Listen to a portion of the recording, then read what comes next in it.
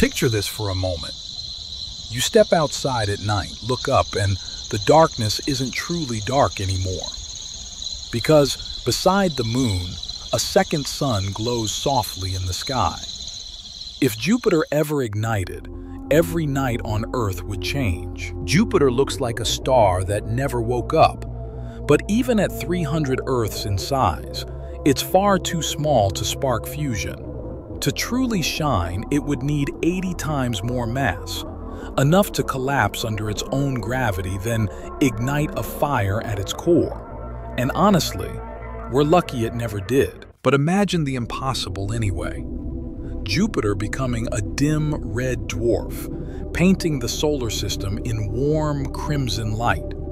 Earth would cast two shadows, and nights would never be completely dark again. Every ocean, every cloud, touched by a second sunrise. But beauty comes with a cost. Planets would drift into new orbits, moons would melt from the new heat, and the balance that protects us would fracture.